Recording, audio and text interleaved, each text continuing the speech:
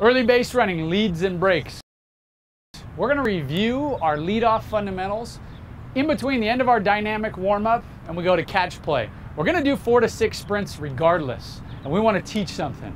So I'm moving to the pitcher position. The eyes are always on the pitcher. We're never taking our eyes off the pitcher. And we're going to take a lead together. So let's assume a starting stance. 2 heels in front of the cone.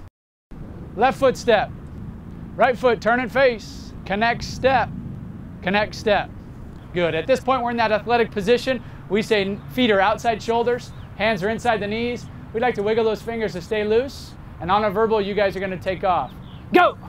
Staying low like an airplane. I'm going to replace to the opposite side so the athletes always look at the pitcher in the appropriate position. And this time I'll use a leg lift to get them started. 2 heels in front of blue cone. Eyes on pitcher the whole time. We're going to break on my leg lift. Understood? Okay, left foot step. Right foot turn and face. Connect step 1. Connect step 2. I'll move into pitcher position. We are taking a break off of the pitcher's leg lift. Ready? Go! We're going to focus on the feet first.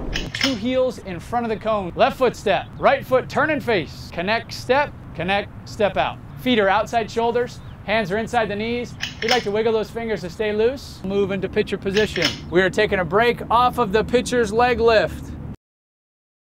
We're going to take advantage of these 4 to 6 sprints at the end of our dynamic warm-up to make sure that we layer a base running fundamental.